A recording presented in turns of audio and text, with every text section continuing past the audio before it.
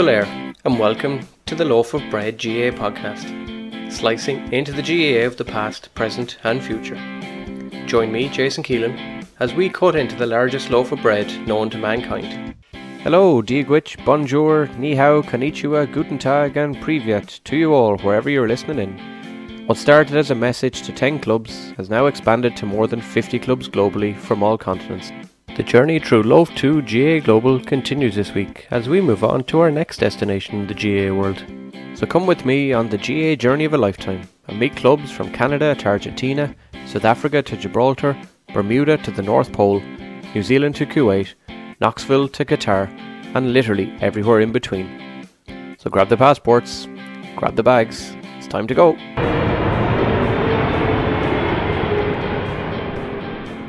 On Slice 22, I travel back to the Middle East and to the small nation of Kuwait to catch up with Abbie from County Down and Lucy from the Isle of Man. We chat all about life in Kuwait and what it has to offer, how the girls ended up in the GAA, training on the school rooftop, Lucy's Premier League netball career and being thrown into midfield because she's tall, rivalries within the Middle East and beyond, and of course some of the key questions like choosing between Irish stew or Kuwaiti machboos, camel racing or horse racing, and Kuwaiti sporting hero Fathi Kamil or down hero Benny Coulter.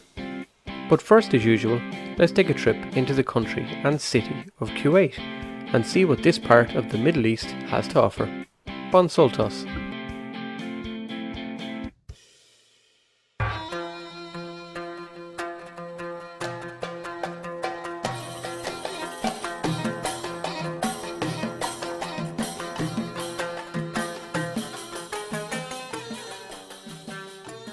I land in Kuwait International Airport, which is almost a century old and originally used by the British as a stopping point to India and beyond. Today we are in the Arabian Gulf, on the very tip, surrounded by Iraq and Saudi Arabia in one of the world's smallest nations. More than 3/4 of the just over 4 million inhabitants are of foreign nationalities. The country's history is both ancient and modern in a strange way. In the pre-oil days before 1938, more than 25% of the population were musicians, and many playing the sort of traditional music you hear in the background. The country always acted as the stopping point for the India-Mesopotamian route for traders and explorers. In fact, around the region in the early times, the first maritime sea explorers used to work. When the original Dilmun people declined in the area, pirates took control, before the Babylonians took over under the rule of the recognisable name of Nebuchadnezzar. But like many nations of the world, earliest mentions of Kuwait come from the explorer Ptolemy. Around the 16th century, Portugal took over before a century later the ruling sheikhs in the region founded Kuwait City as a fishing area. By now, much of the Kuwait trading was with the city of Basra, now a major area of Iraq, and sadly now an area which is all too familiar to many, from the Gulf Wars and Saddam Hussein. After oil was discovered, Kuwait entered into what they now know as their golden age. In the 50s they were the largest oil exporter in the Gulf. Things continued to run, and in 1961 they became independent, and by 63 had their own constitution, the first Persian state to do so, while also promoting liberal attitudes to attract newcomers. But the 1980s brought many issues. The Iran-Iraq war broke out, and when Kuwait supported Iraq, Iran took offence. The 1983 bombings shook the world when embassies, industrial plants, electrical centres and many other targets were all targeted in the country by the Islamic Shia militants. Kuwait leader Emir Jaber had an attempt on his life soon after. 17 were arrested and imprisoned in Kuwait. In response to their arrest, multiple incidents took place, most notably a series of hijackings, all demanding the release of the now known Kuwait 17. Flight 422 in 1988 remains the longest hijacking in the history of the world, lasting 16 days and spanning across several countries. In modern times, Kuwait boasts a very strong scientific side, including introducing the first ever Code in Space project for pupils in the country. There are also many plans for space projects in the country which are currently ongoing. As for tourism, despite being small, Kuwait has quadrupled its tourism income in 2 years. The Avenues provides a shopping outlet for those interested, while the Souk al-Mubarakaya is the more traditional way of exploring the finer things of Kuwaiti life. The beautiful Grand Mosque and the iconic Kuwait Towers provide wonderful photo opportunities too. Kuwait Harps was founded in 1997, but reformed again in 2011 with the ladies GAA starting 2 years later. 2 ladies teams and a men's team now grace the club, and they operate out of the Middle East GAA County Board. The current panel boasts players from Ireland and the usual nations, but also Somalia, Sudan and several Kuwaiti locals. In 2019, the men's social team won the cup at the Bahrain Games, and the rivalry with the surrounding Gulf nations is still as strong as any county rivalry here at home. With 2 third-place finishes for the women's social and intermediate teams, it is the club's best GAA return from a tournament, and it shows their progress. And so it's very much onwards and upwards for Kuwait GAA. So let's find out more about the club and Kuwait Harps GAA as we head over to the capital and meet with Lucy from the Isle of Man and Abbie from County Down, who will fill us in on all the goings on in the club. Hey Abbie. Hey, how are you? Not too bad, how are things? Not too bad, not too bad. I think Lucy is en route as well. Oh yeah, there she is coming. Yeah. Hello. Hi Lucy, how are you? Hi. I'm okay, thank you. How are you? Sorry. How are things in Kuwait with you guys? It is Yeah. warm. It's hot now. Really warm. Yeah, it's roasting here as well. It's like, it's about 9 degrees, I'd say here. It's roasting, yeah. And, Every time my mom, my day is gone, she's like, "Oh well, it's freezing here." I'm like, "Great, mum. I'm Yeah. I'm sorry." She's like, Yeah. I hate seeing your face because you're tan. I'm like, "Yeah, sorry, mum." Yeah. And how did Abbie, how did you end up out there? Well, you know what the job situation's like at home, and Yeah. I went to uni in England, so I didn't want to stay in England at the time. I was like, "Nah, I've had my fill of you guys. I need some space." But I didn't fancy subbing at home because there's just no jobs. So I thought, why? Basically, my dad was like, "You need to decide what you're doing next year," because I made some comment about pots and pans, and he was like, "You really need to get everything sorted." So naturally, I went into a tailspin, stayed up and tased to 5 a.m. and applied for Kuwait. And he was like, "That's not really what I meant." I was like, "Well, I've got a job interview next week, so we'll see what happens." And then, yeah, here we are, 2 years later. Yeah, that's mad. Yeah, I was years ago, like whatever it was 10 years ago when I graduated, it was kind of the same. I was halfway out the door to Yemen, which may not have been, now looking at it, it mightn't have been the greatest choice in the world, but Interesting. in the end, I ended up getting a job here eventually. But yeah, I know what it's all about being in the right place at the right time. Like I was looking It's at the jobs. same for me as well. Yeah, I was looking at jobs last week and there was one job out and it was genuinely 4 people and they needed to be like a level 1 coach experience with a football team, grade 8 music experience with an orchestra, head subject. I was like, that is not one person. So we'll see what happens. But You basically needed to be a Nobel Prize winner essentially to get that job. basically, I was like, right, okay, I'm going to close this now because it's just going to stress me out. Yeah. I was texting Lucy being like, "Lucy, I'm never going home. Like, I'm never going home. I'm here for life at this rate." Yeah, That's what I worry about as well, because I'm from the Isle of Man. Oh, great, yeah. Yeah, so the job situation at home as well for me, because I'm secondary PE, Yeah. and at home there's 6 secondary schools. There's Nice. like 15 female PE teachers. Someone's either got to retire or go on maternity leave. Yeah. That's done. literally all I'm waiting for. Yeah, That's which gas, is not yeah. the most pleasant thing, but Yeah. yeah.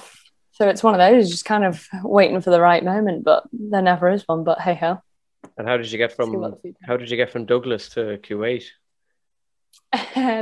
So I went to uni in York, and then I did my PGC in Durham. My husband's Right. actually from Newcastle though. Okay. But I worked in America, and a girl that I worked in America with came out here and worked, and she was in primary teacher, and she messaged me one day and she was like, "Oh, there's a secondary PE female position come up. Just thought I'd let you know because you'd said about international, you know, you like international teaching. Just thought I'd let you know on the off chance." And I thought, sod it, why not? What's the worst going to happen? And here we are, 3 years later. That's amazing. Yeah, that's brilliant. Yeah, I haven't been to the Isle of Man before. It's one place in the world I haven't been. I was randomly like on holidays in China in 2009, and the family that we were kind of sort of on holidays with were from the Isle of Man, a mum and dad and two daughters, and they were such good fun as well. So yeah, we got invited to the Isle of Man, but we never actually made it out that far, unfortunately. So I have to ask, if is your husband a Newcastle United fan or a Middlesbrough fan or a Newcastle United? Oh, we all have our problems, I suppose. So I can just see Jack Unfortunately like right now if he could hear that. It was literally like, yeah, well, we all have issues, but look, not everyone can support a good team like Man United, I suppose. So I won't talk too much. So I support. Oh, is it good? Yeah, okay. We'll keep you on the call, so we don't need your husband. He's fine. We'll keep the Newcastle fans out for now. So, and Abbie, how do you know the club started out? Was it there when you guys got there, or? Yeah, so it was founded in 1997, but after like some issues and stuff, everything stopped, and then they went again in 2011. The ladies football team, though, didn't come to 2013, and then since then we've kind of been working our way up. Kuwait, though, I don't know what, because I know you like said you had gone international before, but with Kuwait, we are well known. Yeah, we are well known for being the oddball of the Middle East, and we go to tournaments and they know us as the non-Irish team. Wow, because on the team, men and women, there's only 6 of us currently that are from north, south. We have a very small minority of Irish people actually on the team. We are the only of those team. Irish people, I think there's 2 people that had played before. Yeah, exactly. Like I have never ever played. I will not lie and say the only reason I went to GAA here was because of FOMO. All my friends were going. I was like, because I come from a very like basically an orange order family in Northern Ireland, and whenever I told my dad about the GAA, he was like, "You're not going to go, are you?" I was like, "No, of course not, man."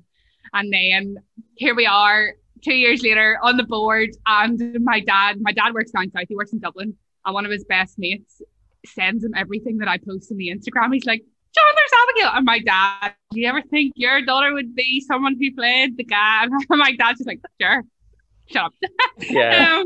Yeah, it was definitely one of those things that my family were just like, "What?" I was like, "Yeah, so need something to do," because in Kuwait there's literally nothing. Yeah, there isn't a whole lot. Okay. Like the boys play a lot of social soccer, football, but it's just not sporting options really for girls. You haven't tried You haven't tried trap shooting yet, no? Famous sport of Kuwait, apparently, from what I understand. They have won a medal in shooting. That's the only Olympic medal they have. That's a start in a way. Yeah. We talked about wanting to go to the shooting range, but we just never, with curfews and lockdowns, we've just never made it that far yet. Yeah. But yeah, like we're the only team that goes to the tournaments. That we've got Kuwaitis, we've got Egyptians, a lot of English people, Americans, Canadians. Like we have a real variety of people on the team. So whenever we go to tournaments, people are just like, what, who are these? Who are these kids? Or like, what are they? Because literally, let these lads in? Yeah, literally, and you go, and the other teams, especially the ones from Dubai, it's like you've just picked up a plane from Ireland and they've all come over here. Like they're totally Irish, and there's just stuff. I talked to them. Yeah, I've talked to the Jumeirah Gales, and I have a couple of others coming on after you guys. I think hopefully from Dubai and that area as well. And I've had Oman on, and probably Qatar coming on, and you will not find one non-Irish folk on this team. Have I?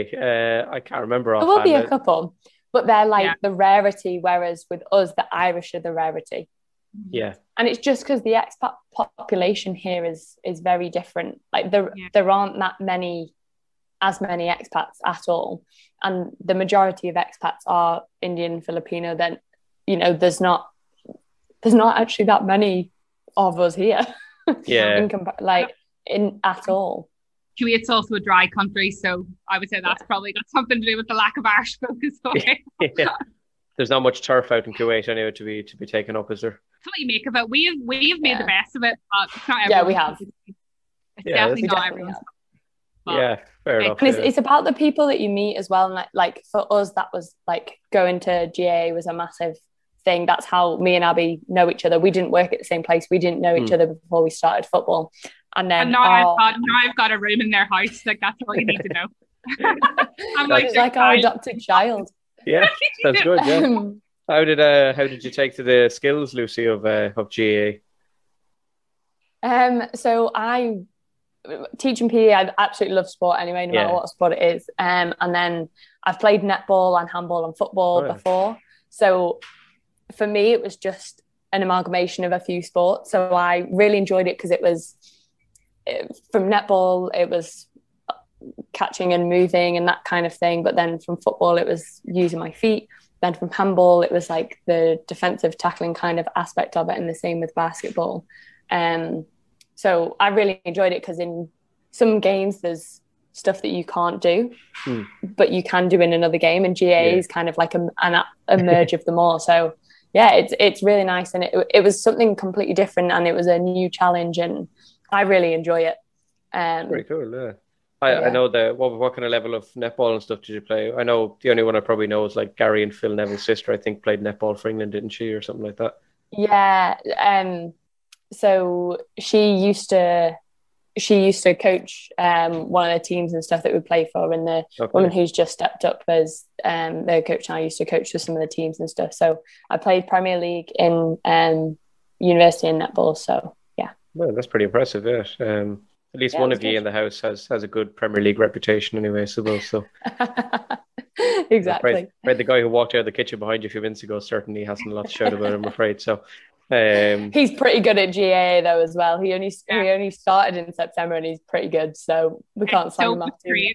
Like a lot of the newbies, especially the boys, hadn't a clue. Grand flying up and down the pitch.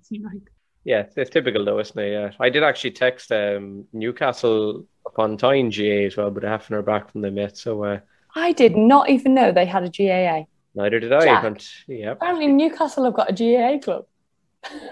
Yeah, I know. If he knows anyone in the club, can you tell him to message me back so they might come on? He just went, what? Yeah, there is a Newcastle upon Tyne GAA club on Instagram. I found them. I think at this stage I found every club in the world. Like, there's some that have turned up.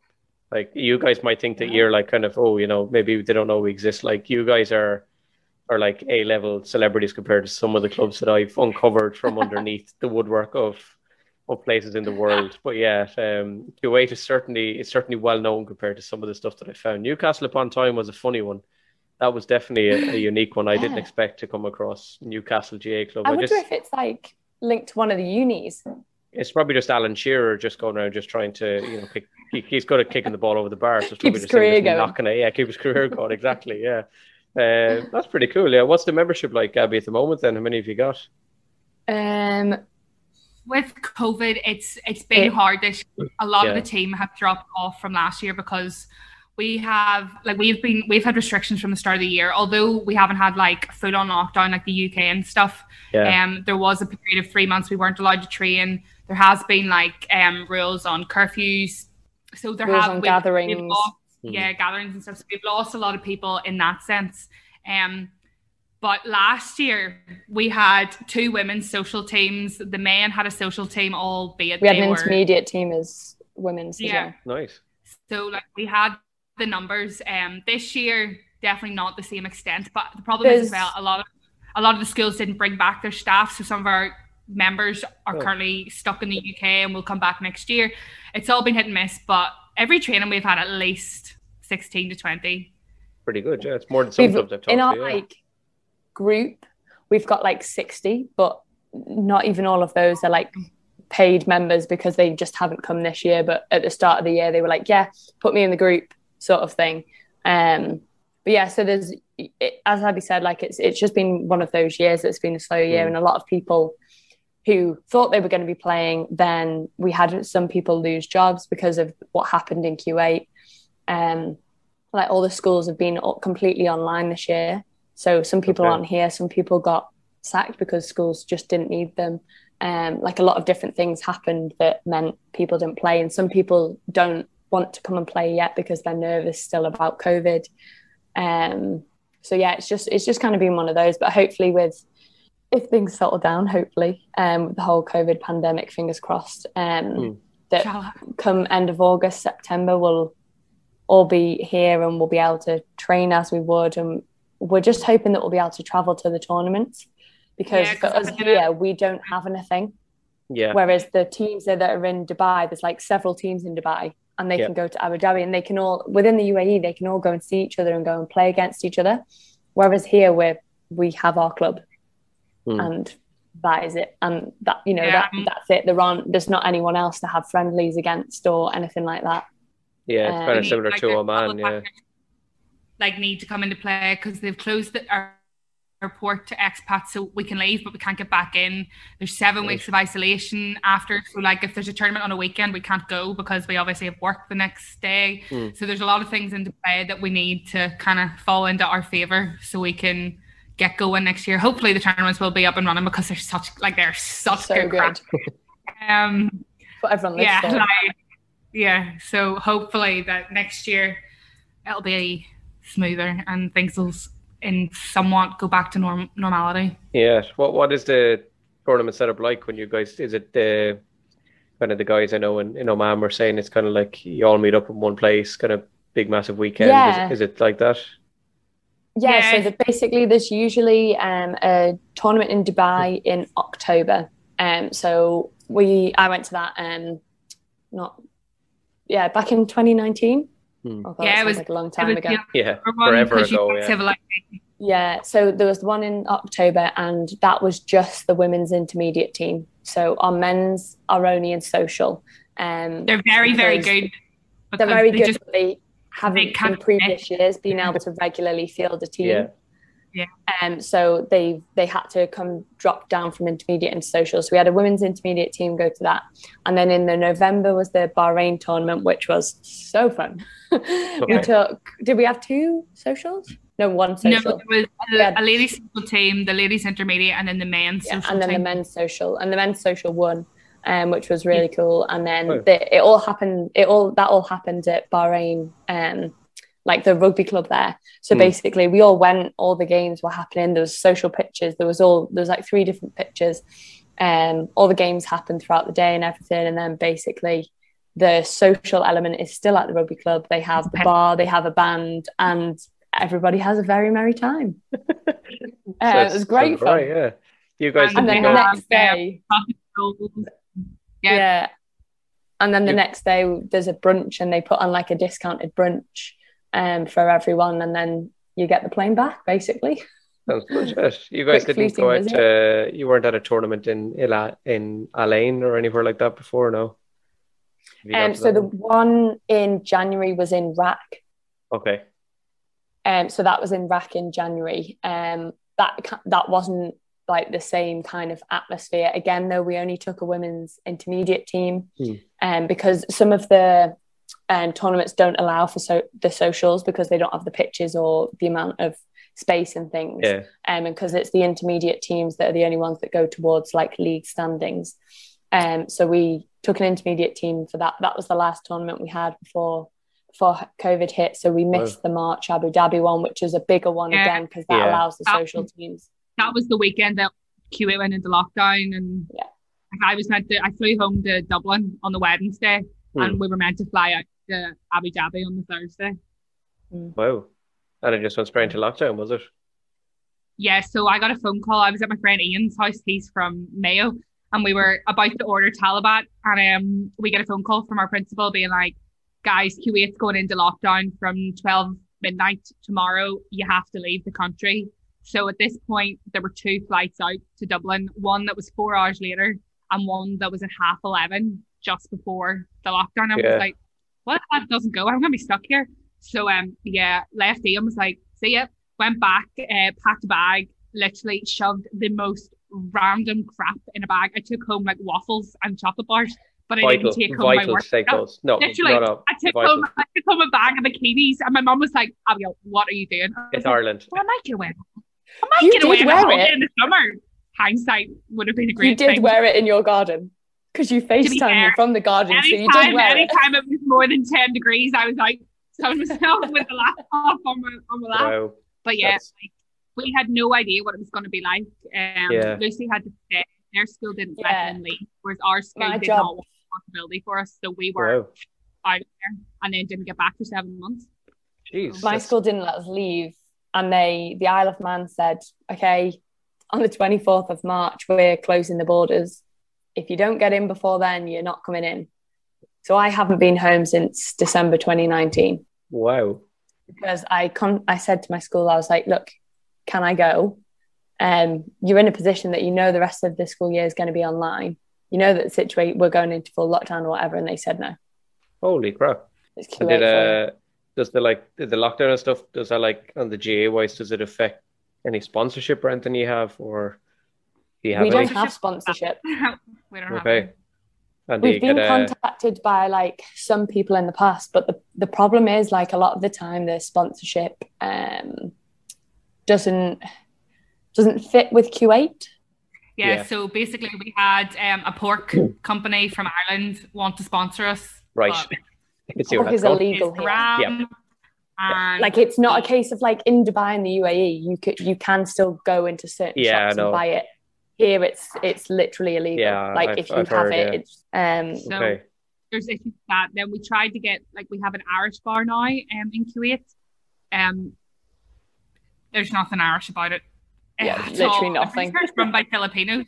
Like I don't even think there's like an Irish person who works there. So we've asked in certain instances, but they just like people here aren't interested. Like sponsorship, to be fair, is not a massive thing because Kuwaitis are loaded. Like they don't need sponsorship. Surely they could loan you a barrel of oil or something, though. Oh, I swear to God, like they get paid to do everything here. You're like, come on, help us out a wee bit. But we've been very lucky and like very fortunate that the Middle East gets quite a lot of grants from Gaelic like at home. So they distribute out money to the clubs in the Middle East. So we've been very lucky that we've been able to get that. And membership fees, we just have to rely on that, to be honest. Yeah, but I feel like I missed the boat a little bit in this. Now that you say it, I should have started playing a game on this called Guess the Name of the Irish Pub, because everyone has an Irish pub. What's the name of your one? The Irish Pub. Yeah. What is it? The Irish Pub. Yeah. Right. Okay, that wasn't going to be my first guess. And there's absolutely nothing Irish about it. No. I don't even think nothing on the menu or something like Okay. Fair enough. So sponsorship at the moment. So have you guys got your own jerseys and stuff then, or how does it work? Yeah, so we've got our own tops and stuff, and we just haven't got any sponsorship on them because we haven't had any sponsorship. As Abbie said, that we've been lucky with the Middle East Board grants. I applied for, as chairperson, I applied for the grant for this year, and we received grant to basically help us pay for some of the pitch fees and stuff, because the pitch fees here are so expensive. That was going to be my next thing. Ridiculous. Yeah, do you guys, are you like in the same boat as a lot of places where it's like a local park and you're trying to fight like almost councils and stuff? Yeah, so we don't. Here the facilities are very, very limited. There's no grass. I saw your Instagram videos of the training. So it looks like a five-a-side pitch with metal around it. So basically, it's on a school roof. Right. And it's an AstroTurf that is not a full-size pitch. Okay, that's definitely a first. But it's the best we can get here. Yeah, I haven't heard of any team training on top of a building yet. That's a new one. So it's funny because there's a lot of people running, the floor bounces. Yeah, I remember the first time I trained there, and I was like, I thought I was going to like faint because of the heat or something, and then I was like, is it just me or is the floor moving? And we were all like bobbing. So yeah, it's and then, like when we get to tournaments as well, people are like, oh my goodness, the pitch is so big, because we tell people at training, we're like, this isn't the size of the pitch. They're like, yeah, whatever. And we're like, no, this isn't the size of the pitch. Right. But we try and make the best of it, because like there's nothing much we can do. Actually, this made me absolutely cackle a while ago. I got a message from someone coming to Kuwait next year. They were asking this is really funny. Yeah. They were asking about Gaelic, they were asking about the Irish community, blah, blah, blah. And I was like, well, Irish community, not so much. As I said, there's like 6 people on the Gaelic team. And it was also like, oh, I'm really into fitness, I'm into the gym. What's the club gym like? I was like, club gym? Yeah, you might want to rethink that whole club gym thing. I was like, we don't actually have a club gym. We currently train on the roof of a school. If you want to join a gym, here are some beach club recommendations. I was just like, honey, when you come to Kuwait, your eyes are going to be opened. Yeah. It's going to get a fairly rude awakening by the sounds of it. So show us the jersey, I'd be just of interest. So we got it's quality. One of really nice. We've got the harp on the back. And the towers are on the front as well. It's very unique, isn't it? Yeah, so we had a competition a couple of years ago to design it, and that was the winning design. And then last year we did put on a competition for like a training top, but obviously because of COVID, people haven't. It just didn't some happen. people have got membership, but we haven't made the training top yet because they're like, there's no point. But we're going to get that going for next year. So then the people who have the kit already can get the training top. So we usually do membership. So when you pay for membership, if you haven't already, you can get your playing top, your playing kit, so your set tournament. And then basically if you already have your shirt, because they usually change the kit about every 3 years, but we've not even had a full season in that kit. Wow. Because of COVID. So there's no point, there is absolutely no point changing it. So everyone that already has a shirt, like me and Abbie, would then, with our membership, then get the training top. And other people can buy the training top if they want. But like, just kind of as like a nice gesture, it comes with membership. Yeah, I was going to ask as well, just it's normally kind of the last question nearly asked is like to promote the club and stuff, but can your stuff be bought on Eels if anyone like myself who collects like random jerseys and stuff, can it be bought? Like, because I always put up links to it, so yeah. They have some of the stuff on O'Neill's. I actually bought a pair of the skinny trackies whenever I was coming back because we don't have them. We don't have them here, but I got them on the O'Neill shop at home and got them sent to Newry.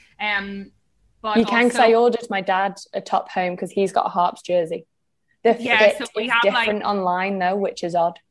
Yeah, because he ordered a medium and it's big, massive. Oh yeah, they're tiny here. So yeah, no, I like the look of it. There's something very Colombia 1994 soccer jersey about it that I kind of I'm really drawn to. Let me show you the camel tops. Yeah, I was gonna go and get one. Go and get the camel tops. So we have like these half sets. Oh wow! So this that's nice. The only thing we'd have to change is make the camels a bit more yellow. Yeah, but the stuff is really nice. Yeah, it does. It looks pretty cool. It's quite unique looking compared to all the kind of general like when we go jerseys to tournaments and things, our kit does stand out because it is very different. Which I like. The rest of them are all very much navy blues, and it's red. Quite hard to tell. It's hard to tell the difference between these two. To be honest, everyone knows that we're Kuwait because we've got the bright yellow. Okay. Yeah, no, they're nice. I must. And then does all the money in general then go on a good night out in the Irish pub, or where would it go? Pitches, so at the moment, the pitches, the money has mainly gone on the pitches because we haven't been able to do socials. We've not been allowed. Yeah, everything's just not been on. Like we're trying to do a bit of like an end of year thing, but it's kind of waiting to see if we're going to be allowed to do it. Is there going to be any restaurants open, like that kind of thing? But yeah, at someone's house, like that's what we're looking at right now. Pizza Hut at someone's flat. Nothing wrong with Pizza Hut. Exactly. I went to Qatar. I went all the way to Qatar to eat Pizza Hut. So it's nothing wrong with that whatsoever. So yeah, I wouldn't be downplaying that at all. One of those things, and like normally we would have had quite a lot of socials, like we could have boat parties, that sort of thing. Last year we had a couple of youth days as well. Some of the grant went towards getting the youth involved, but because of this year we're not allowed to do it. We're not allowed to do it. Kids are not allowed to get involved in. And would the plan be to get a youth kind of setup going, or? I think at the moment, in the position that we're in, because of the amount of members that we've lost to the adult team, we need to put our focus back in again on the adult team and like try and build that up before we look at getting a youth team again. Because again, the thing is, it's not like there's a load of expats here with kids. Yeah. There's not a load of Irish families with kids. The kids that would be doing it would be from here. And obviously that's great we basically tell our class, right guys, come on, there's a thing that we want you to come to at the weekend. Can you tell your mums to bring you to support us? It's like all the teachers put out the word, but there's not the demand for it, and we wouldn't have anyone to play them against either. We have a lot of the kids here are massively into soccer, so there's like a Celtic academy, there's a Juventus academy, is there an Arsenal one as well? Like there's different. So soccer's much bigger, and they go on tournaments and things, but I don't even we've never actually had that many people inquire about it full time. It would be great to do it eventually. It would just take quite a few years to build it up.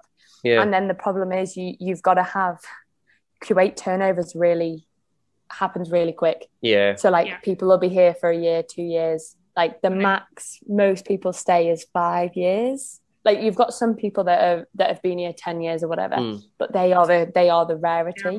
And to get something like that running, you've got to have the consistency of people wanting to keep that going, which would be great. But as we said, it kind of had started, and then COVID hit. Then we had someone step out of the position of youth officer, and then because of COVID, we just didn't need anybody else to take that place, because it's not allowed to happen.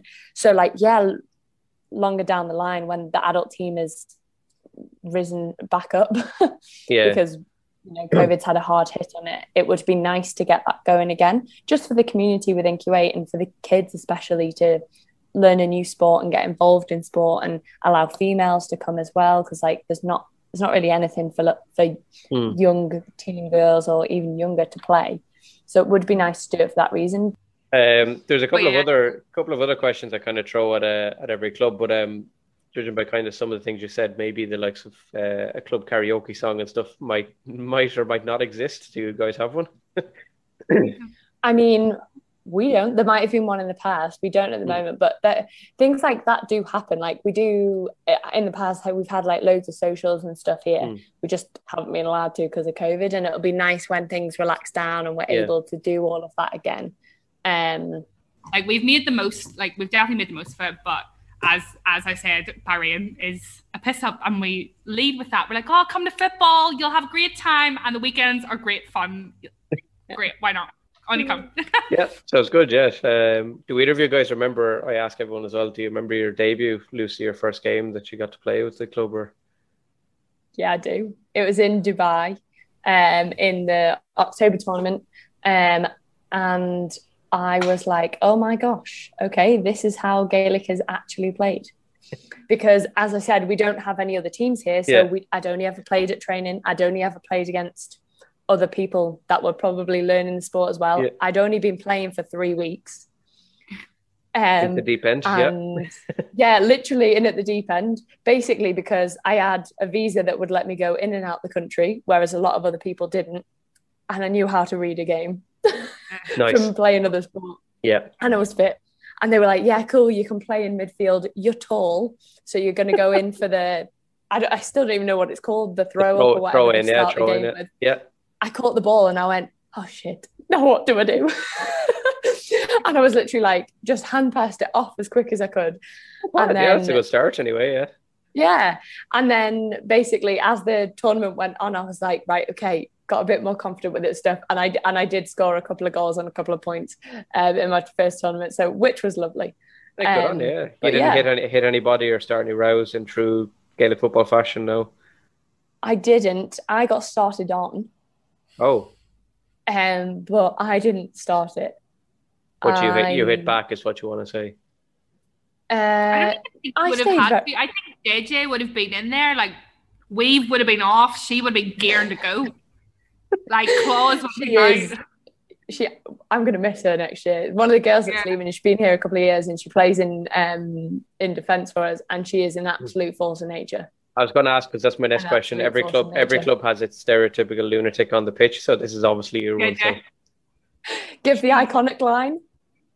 Oh, what is I wasn't. I can't. No, you did. What was it? She said there. Basically, I swear she said something she basically said to one of the other girls that was defending, "You're gonna have to hold me back from this bitch." Oh yeah, I think I've heard that said in the GAA pitch too many times. Yeah. Hilarious. Yeah. She's American. Where's she from? Atlanta. She's Georgia. A fierce American woman. Yeah. Yeah. She Georgia, does not deep south. Yeah. She loves it. Oh, I'm pretty sure she had the acrylic nails and everything on. She was ready to go. I wouldn't have been surprised to be hold my earrings. She has your back. I love her. I really want to meet her. Yeah, we're definitely going to bring her to Ireland and sign her up for the Westmeath ladies team here. I think. Did you actually, Lucy? Have you been given an adopted county or anything in Ireland to follow in Gaelic football? No. Okay, so time to sign you up to the Westmeath Brigade. Then welcome to Westmeath. Okie dokie, there we go. The women are very good footballers, the men not so good. But anyway, we're trying hard. Okay, I'll support the women then. Jack can support the men because he loves supporting teams that are not good. Okay, well, we're not brutal, but he does support Newcastle. Yeah, we'd be better than Newcastle. Would we? I don't know okay, if it would that's be. all right. We might be better than Newcastle yet. The last couple have Abbie, I suppose, kind of your job in some way being the Irish person, but have you introduced Kuwait to Father Ted? To be fair, I have actually never seen Father Ted. Oh, I know I'm a really, really bad Irish person. Like, whenever I arrived, the coach at the time, like, put us in the first ever training, put us into, have you played? Have you not played? So I naturally, coming from quite a stereotypical Protestant Northern Irish family, went through I have never played before. She's like, what do you mean you're from Northern Ireland? Get over there. I was like, no idea what's going on here. Like, my best friend in high school, she played, and people used to rip the piss. They would call her Martin McGuinness, and they would call me Ian Paisley because of like how chalk and cheese we were. And I went to see her play a Gaelic match once. That was my experience. I knew you had to like bounce the ball, and then you had to kick it, and you had to take a couple of steps. That was literally all I knew. And I knew that she punched someone when I went to watch her play. And that was my experience. But I do try and like tell them certain like little slang phrases, and I talk about Northern Irish food a lot because I'm very loyal. We're big foodies. Oh yeah, good. Yeah, I can deal with that. Yeah. I can definitely deal with that. Have you, Lucy? Have you watched much on YouTube or anything, or have you actually watched any games? No, so I watched some of the games. When the last season, when the games, because the games got delayed and they got played like later on. We watched the final. We all came around to yours. We watched the final at mine. Oh, nice. And that was the first time I'd ever like sat and properly watched a full game. And it's amazing because the game is so different to what we play, because we play in tournaments which are smaller sided teams. And they're 7 minutes. Like, is it 7? Yeah, they're 7 minutes, and it's one straight half, and it's a completely different game in a tournament setting for any sport you play. In comparison to a full length game. But then just what they do with the ball is a lot different to how we typically play here, because especially the girls, when we play here, people typically don't have the same feet skills as they do hand skills, because a lot of people haven't played GAA before, and most girls haven't played football before, haven't played soccer before. Most of them come, if you've got English girls, are going to know how to catch because they've played netball at school. Yeah. So most of them, their hand skills are a lot better than their feet skills. So typically we play a lot more of a hand passing, short, sharp game than we do a kick pass game or a points game. Real Ulster football, so yeah. We're more of a, typically in a tournament, we've been more of a hand pass and goals team. Hand pass, bringing it around the box, waiting for an opening and going for a goal. But that's something that I'm currently, when we go back, trying to work on and been working on this season, is trying to become more of a point scorer, because we probably don't have any, we don't have anyone now. We lost a lot of our intermediate team. There is only me left. Wow. Well, there is actually only me left.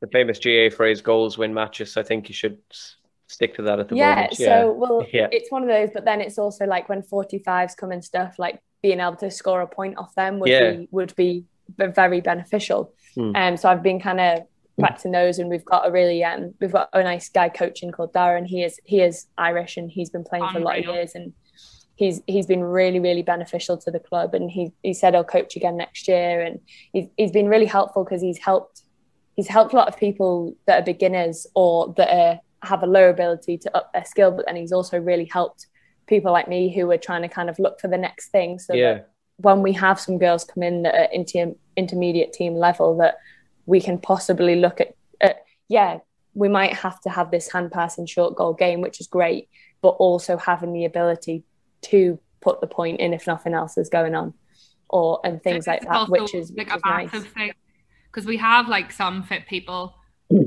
We have people like me who cannot run the length of themselves. But like, you think you're fit, or like, I have improved in my fitness, but I'm like, yes, I'm feeling good. And then I spend 10 minutes in the heat. I'm like, I'm tired. So like the heat plays a massive thing into it. Like you think you are somewhat fit. Like after, because Lucy's cousin's a PT, and we both did our classes and stuff in the summer, and I genuinely felt the fittest I have ever felt in my life. And I came back to football and was like, I'm going to be sick. The heat. I was like, it's just so different to... Especially like here in September, it's like 46 degrees. I got out of my car today and it was 44 degrees at 5 o'clock, 20 past 5 at night.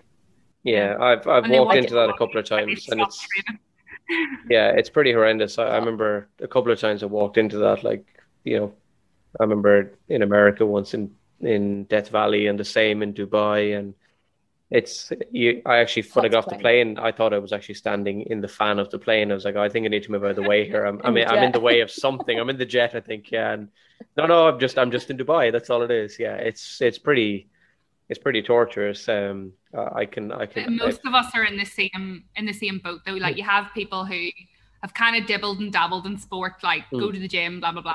Like, there's a couple, like me and Becca both are much more into like dancing and stuff. So we've got like aspects of fitness, but I don't think, bar our coach last year, we've actually got anyone who is the supreme for what. I was very fit last year.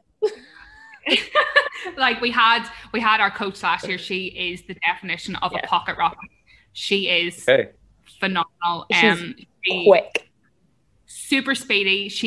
Did she ever play like football to a professional level, Hannah? She played like uni level. Yeah. That was last year that we had a lot of girls who were good soccer players, which helped. So we need to have a bit of a drive next year and pray that there's we need to get some sporty people, basically. Yeah, some new meat coming into the country, because that's also the issue with membership. We can't. You can get people within the country to come when they start Kuwait. That's the problem. It's getting people who have been in Kuwait a while to get involved. There's always some like, I don't know enough about Gaelic. Like, we were having a chat with some of the boys at the weekend, and they were like, but I don't know anything about football, Gaelic. I don't know the rules, blah blah blah. And we're like, but we can teach you that. Can you catch a ball? I didn't know the rules when I started. Yeah. Can you kick a ball? Yes. Okay, well then come. Like, there's kind of like, I don't know, fog that people have, like blinkers, and they're like, oh no, I couldn't play it. And you're like, actually you can. So what we try and do is we try and nab as many newbies when they come in to be like, okay, here's something to do. You'll meet new people to try and get them. But with the visa situation, with schools not knowing the crack, it's really hard. Like this year, haven't been coming in. Newbie wise, we had 3 new people on the team. Like, it's just, there's just so many factors. You'll have to adopt. A lot of clubs, we were talking about this, a few who are struggling for numbers, and we said, now it might be a bit tricky for you guys given your situation, but stand at the airport in the arrivals hall, rate a beer and a football, and exchange it for their departure ticket. I just say, this is yours. If you give me your ticket, you can take this. We've already been going rounds, like all the current members being like, right, what school are they? Because majority of our team are teachers. It's just the way it is. Majority of people are teachers. Yeah. A couple of people work at the embassy, but majority are teachers. So we're like, right, we've got this school, this school, this school, this school, this school.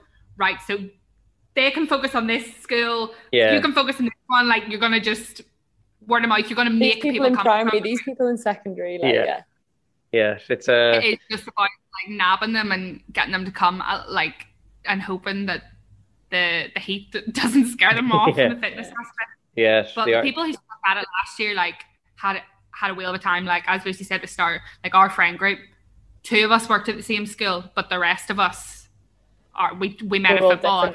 Yeah.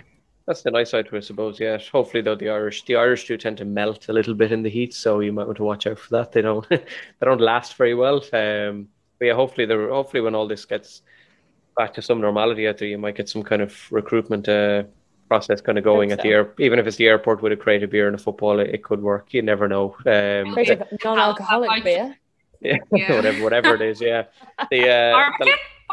Take that either. Yes. The last few questions are, every club that I do like a quick fire round. It's not a history test round, don't worry, of like your choice between 50-50 questions, and they're like Kuwaiti or something else. I won't lie, it was quite tricky to find some stuff to put into these questions, because Kuwait doesn't have a monstrous amount of stuff. I really had to dig up some history books and stuff to find out what the hell was going on. So yeah. I'm intrigued. Yeah, you might be, it might not be, to be honest. Look at this, Sasha. white dish dasher. Yeah, and Lucy, since you're from Newcastle as well, I'm going to try and do my best to change because some of these questions to Newcastle team if I can as well. Oh But gosh, Jack's from Newcastle. I'm definitely not, but oh, I sorry, can you're try. Isle of Man. Apologies, I'm Isle of Man. Oh, Christ, It's that's even fine. harder. Oh God. I'll just maybe go UK. Kuwait Just keep cheese, it. Manx cheese all the way. Kuwait cheese is rubbish. I didn't know that. I got to talk about this after. I didn't know there was Manx cheese. I do like a lot of cheese. I didn't know such a thing existed. Yeah. Is it The made Manx, from? Get her started. It's so good. It's not made from the three legs on your flag for some reason that you decided to adopt as a kind of an island, the strangest flag in the Hey, world. I have that tattooed on me. It's the No, strangest. It's the strangest flag in the planet. I don't know what the hell. The English translation of the Manx saying is though, whichever way you throw me, I will always stand. Is that where the legs no matter thing what, comes from? Yeah, so that's the English translation of the Manx language of what it means. So Brilliant. whatever life throws at you, you'll always get up and always. Well, you've just saved me a couple of minutes of looking it up because, ironically, if this is another coincidence in my life, the kids in my class today were asking me about the Isle of Man flag because there's a world flags thing at the back of my classroom, and sure enough, they were like, "Why does this stupid flag have three legs on it?" And I was like, "Well, I know what it is. I know it's the Isle of Man, but I said I can't answer the question of why it's got three legs." So well, there you go. Now I've got something to write down. To first thing tomorrow, right, kids, sit down. I'm going to teach you about the Isle of Man. Here we go. Yeah, those are my favorite questions. We also do have cats with no tails. Oh wow! Okay, that is the thing. Okay, I thought that was a myth. No, that is the thing. And do you know what is mad? When I did A-level biology, I sat in my exam, and the genetic cross diagram and the question was about the Manx mutation, about Manx cats, and I was like, no shit. I know about this. Yeah, I thought when you said I was sitting in biology class and the cat, I thought this teacher's going to chop off a cat's tail or something to make it look like a Manx cat. It's like, what the hell she got to say? No, they literally just genetically don't grow tails. Okay, I didn't know that. Right, I have two things. I need to talk about the Isle of Man tomorrow when I go in. Abbie, story for them. Yeah, definitely. Yeah, Abbie, I'll try this one. You can excuse my Kuwaiti knowledge here. You can choose between the Liberation Tower in Kuwait or the Spire in Dublin. Probably Kuwait Towers. Kuwait Towers is. I just didn't know if you knew what the Liberation Towers were. Sorry, we don't call them that. I don't know what they are either. So Kuwait Towers. Cool. I would probably say the Spire, to be honest. Okay, fair enough. There's probably less annoying people at the Kuwait Towers, but anyway, Lucy, you can choose between camel racing, which apparently is famous in Kuwait, or horse racing, which is famous everywhere in Ireland and England. They're the races in England. Yeah, they Aintree or Newmarket would be lovely now. I do want to go to the camel races though, just for something to do. Oh, when I saw the picture of it, I went, "This looks fun." I said, "I have to have a look at this." Yeah, I did watch a bit of it. It was pretty funny. I think the appeal of the races is the food and the drink, and we just don't have that. We're getting like a can of 7-Up at McDonald's. Yeah, fair enough. Abbie, you can choose between, or either of you, Lucy, either you can choose between trap shooting, which is apparently famous in Kuwait, or paintballing. Paintballing all the way. Thought you might say that. There is paintballing here. Okay, I'll take that. I like that. This is definitely where I'm going to slip up with my pronunciations, but you can correct me. Abbie, you can choose between some food in Kuwait called machboos. Machboos, Machboos. Apparently, it's a traditional Kuwaiti dish. Wait, was it Machboos? Oh, Lucy, it's the thing that they put in the pots, and there's chicken on the bottom, and then there's rice, and then they flip it, and then flip it. Yeah, it's like the Kuwait version of biryani. Yeah, biryani. Yeah, okay. Biryani. So Kuwaiti biryani or Irish stew. Oh, Irish stew all the way with a wee bit of ketchup on the top. Ketchup on the top. Ew. Yeah, I am not a brown sauce gal. I am a ketchup girl. Yeah, through such an Irish thing to do, to put ketchup on top of it. Yeah, stuff away from me. Yeah. The last one, maybe I could change this one now. As much as I've a ridiculously unnecessary knowledge of soccer from the past, I've no idea who this is, but apparently Kuwaiti's best soccer player is someone called Fathi Kamil, who played in the 1982 World Cup. Or you can choose, who do I know from the Isle of Man? That Wiggins guy, Bradley Wiggins, isn't he from the Isle of Man? Or the one, some cyclist. What's the cyclist guy? Yeah, cyclist. Yeah, isn't he from the Isle of Man? Mark Cavendish. Cavendish, that's it. Yeah, he was And doing Peter well, Kenyon. I remember. Yeah, Cavendish was doing well, I remember when I met the family in China. They were all about Cavendish, and I was like, I know cycling, but I don't know this guy. So you can choose between the greatest Kuwaiti player ever, who I've never heard of, or the Manx missile. The great Mark Cavendish. The Manx missile, is that what he's called? That's what it's called. Okay, didn't know that. And Abbie, maybe you can choose between good old Fathi Kamil or Downs' great footballer Benny Coulter. I'm gonna have to ask. I'm literally going to voice note Omar after this. And be like, Omar, who is the greatest soccer player ever to come out of Kuwait, and see if he says this case. The only name that came up when I googled Kuwait. Normally, I don't have to Google too many soccer players, but Kuwait was a unique one, and it's Fathi Kamil. It looks like camel with a K, for all I know. Kamal, 1982 World Cup, apparently, or the great Benny Coulter, of course. Abbie, even though you don't not much GAA, but you surely know Benny Coulter. Right. Okay. We'll edit that part out where you don't know. So she's not included me either. I am the worst person. Whenever I'm not like the first time. Whenever I ask you, is there any questions I need to look up? You were like, oh no, just when the club's founded, straight onto the website, straight on. And I made the website. Like I updated it over summer, and I still had to look up when it founded and when it came back to life. Love it. That's deadly, yeah. So your jersey can be got on O'Neill's. I've definitely asked you that. And is there anyone, Lucy, you want to give a shout out to back in the famous Isle of Man? Any of the great people there, or anybody else you want to give a shout out to? Yeah, this probably won't be going out until it was originally meant to be 10 clubs around the world, and word of mouth spread, and it's at 49 but it's currently. class, though. It's taken off, and it's unreal. Like that group chat you've got me in, it's so cool. Yeah, it was a bit mental. mental. So many people are getting involved. Yeah, I think it's just the GAA clubs around the world, like, because as I said, I've been lucky to travel to 100 odd countries or whatever, but they don't get a lot of recognition. Like when I said to some of my mates, I was like, the girls from Kuwait are coming on, and he went, "What, Kuwait have a GAA club?" And I was like, "Well, we didn't know that Newcastle had one the other day, but suddenly Kuwait is a big surprise. There's clearly one everywhere." So yeah, no, it's been taken off great, and hopefully, yeah. Do you have you contacted any clubs in Vietnam? I have had Charlie from Saigon, Gales was on, and I had the girls from Ho Chi Minh, Nafina, Ho Chi Minh City.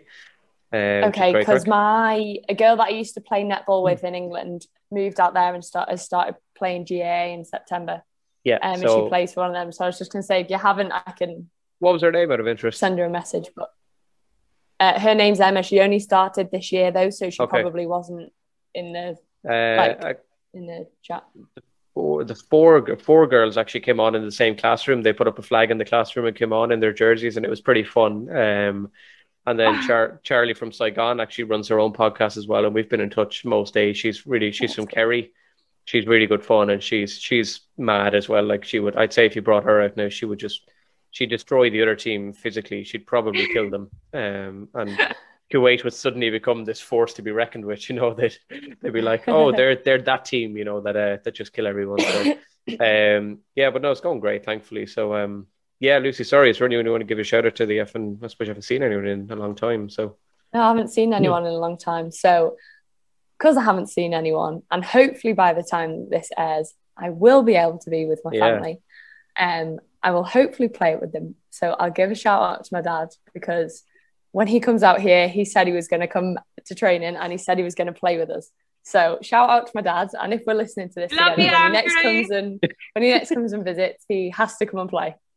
Okay, sounds good. Yeah, and Abbie, anyone in Banbridge or around Newry or anywhere?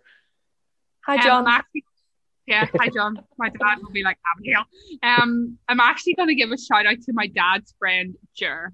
Jer works with my dad. He bought a shirt off me last year, and he is literally the biggest fan I think I've got, more than my parents, because he sends my dad screenshots. He's like, Abigail's looking great. She's having a great time, and he likes everything on Facebook. So thank you very much, Jer. Your support is very much appreciated. Awesome, lovely. Yeah. Do you guys have I've only the Facebook page of the podcast. I don't use too much. The Instagram one is just kind of took off a little bit overnight. But do you have a Facebook page around there for the club as well, or? Yeah, we do, but Kuwait Harps. Okay. It isn't massively used. It's mainly got like we do direct new players and stuff towards it, but a lot of older members are on there as well. Just if things happen, we'll put stuff on there and update them as well. It's just nice for some people that maybe left the club a couple of years ago just to still see what's going on. So awesome, yes. Guys, it's been deadly talking to you. I'm sorry I kept you on so long, but I've loved it. No, it's been lovely to chat. We're sorry for us. Like, we can talk all night. Yeah, I know. Yeah, I could as well. Yeah. Whenever I'm like, Jack, I'm coming over. He's like, seriously? I'm like, yeah. Maybe next year gonna be we chill night. And he's like, great.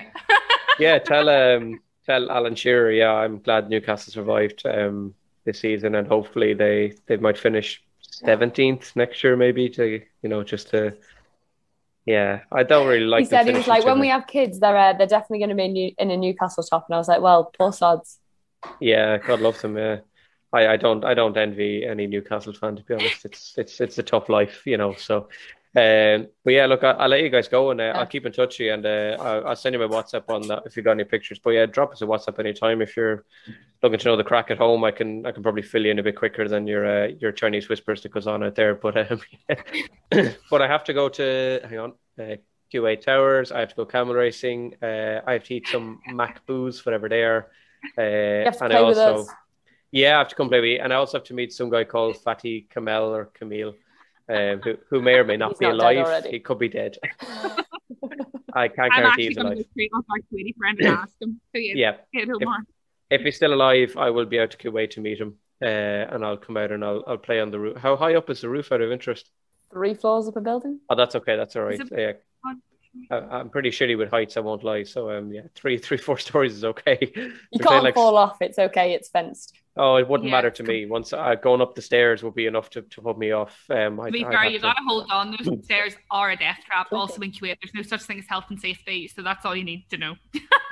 sounds like Ireland about 50 years ago. Sounds good. I like that. Yeah. Oh, sadly, yeah. No, I'll drop you guys a message on Instagram now in a second. But it's been great to chat to you, and definitely keep in touch. I'd love to keep in touch with you. Yeah, it'd be awesome, and I'll give you a shout when this goes out of this. But yeah, look, I'll keep in touch with you guys for sure, and definitely send us a message. Let us know how Kuwait's going. But I'll talk to you guys soon, and take it easy. No worries. Yeah. Thanks very much. Thanks so much, guys. Yeah, I'll see you later. Take it easy. Bye. Take it easy. Coming up the next day on the Loaf of Bread GAA Global, we cut into our next slice.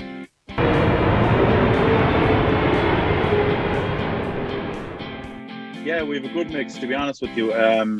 Fong then is the one you heard about. Oh yeah, I have to ask about Fong. Tell us about Fong. Yeah. So Fong is amazing. We don't have a camogie team yet, but over here, as long as it's challenges and stuff, we can play a bit of co-ed. But once it's a USGA thing, we can't. But so for now, she's just holding her own with the men. But so Fong, that's her name. It's Phoung, not quite like Paddy Fong, Bob. She's amazing. She picked it up, I believe, in Atlanta, and she came down to Florida then, and she just looked around online and found the club. But she's a beast on the field, men or women. She could definitely hold her own. And it would be then Chinese descent, but she's American as you get. She's a tough one, a great player. Yeah, we're lucky to have her. And is it would she drink pints? She would if she got it, kind of person, or? She would if she got it now, to be honest with you, she would if she got it. Yeah, she's... I say a big thanks to Abbie and Lucy and make my way on to my next destination. And next Monday on the Loaf of Bread GA podcast, Slice 23, I travel back to the USA and go from the Middle East heat to the Florida heat as I hit up Jimmy from Ankararoo in Galway and find out all about life in Orlando GAA.